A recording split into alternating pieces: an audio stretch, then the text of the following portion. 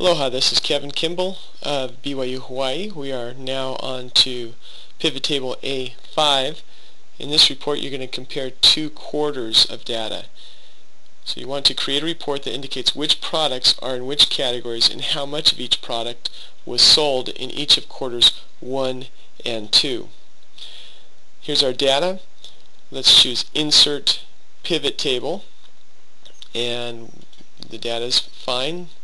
We'll drag and drop category down to row, and then we want to know the products within that category, so we drag that just below category. So as you can see, it's subdivided into the different products sold in that category. Drag sales into the values, which is the data section, and drag quarters into the columns.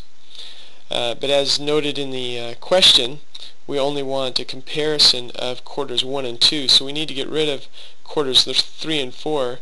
Don't be tempted to highlight these, right-click, and delete column. That's not what you want to do.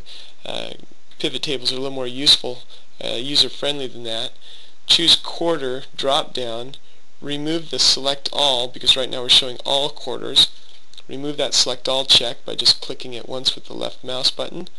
Click on quarter 1, quarter 2, and now you've got a report that compares quarter 1 and quarter 2. So let's save this. Right-click the tab and choose IV. This is